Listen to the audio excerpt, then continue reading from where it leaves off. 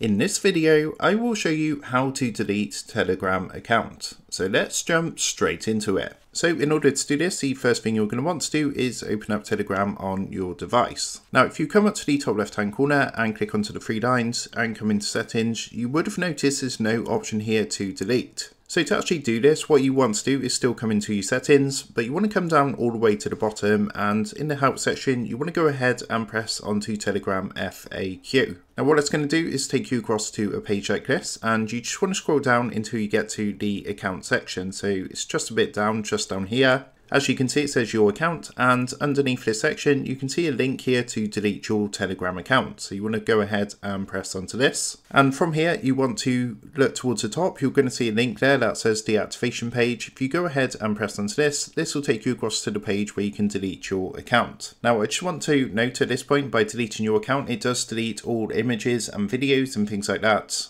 associated with your Telegram account. So if there's anything you want to keep hold of, make sure to download those before deleting your Telegram account. However, from here, what you're going to want to do is enter your phone number. You want to enter this with your country code. So for my case in the UK, that's going to be +44. Then you want to enter your phone number, which of course I've blurred out for security reasons. After doing this, go ahead and press the blue next button at the bottom. What it's going to do is send a confirmation code, but this is actually going to be sent to the Telegram app. Now, by clicking this link, this would have opened it in a browser. So what you can do is just go ahead and open up the Telegram app again, and you want to check your messages for the confirmation code.